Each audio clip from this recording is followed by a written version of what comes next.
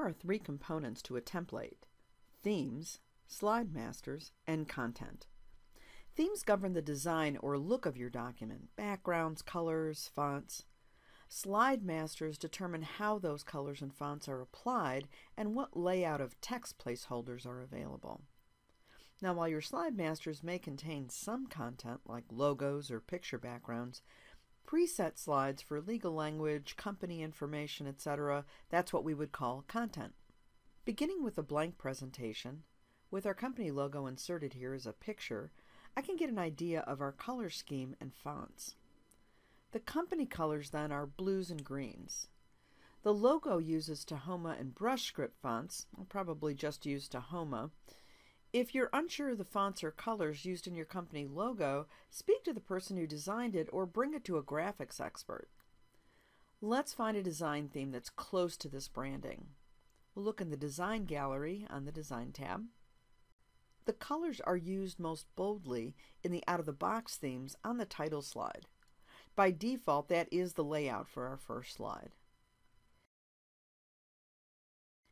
If you find a design that's otherwise perfect but has the wrong colors, you can adjust these here in Theme Colors. Save your custom color set by choosing Create New Theme Colors and naming it.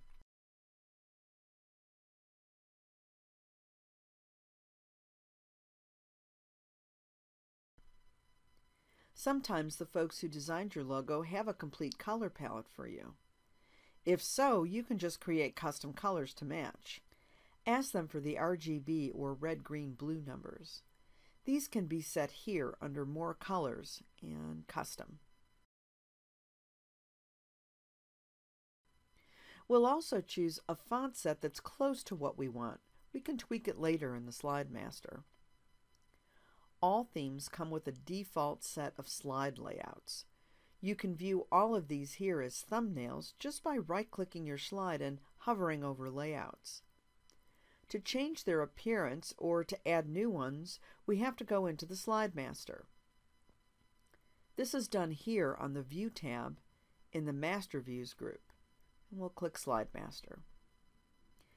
Now all our layouts appear here on the left. The easiest way to keep users from messing up existing layouts is by giving them the variations they need. Let's say we know we're going to need a 3-content layout similar to this 2-content one. We can simply duplicate the 2-content layout and make our changes.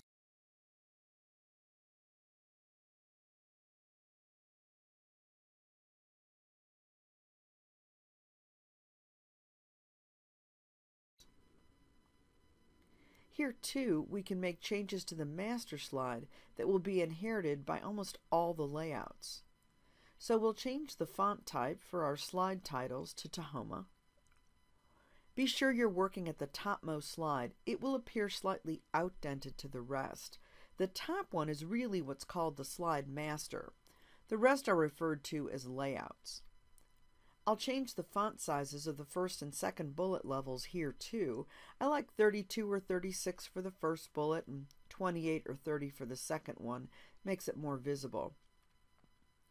I'll add the logo to the slide master and layout so I don't have to keep inserting them when I create my presentation.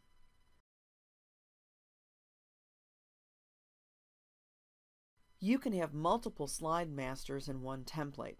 For example, to allow for a light background and dark background variation, or for printing. You can duplicate the one you created and make changes to it, as I've done here.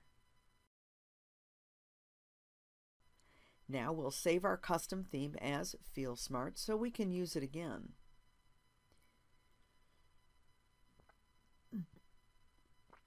Any subsequent changes we make after that to the theme, we need to choose Save Current Theme again and save over the theme that we created.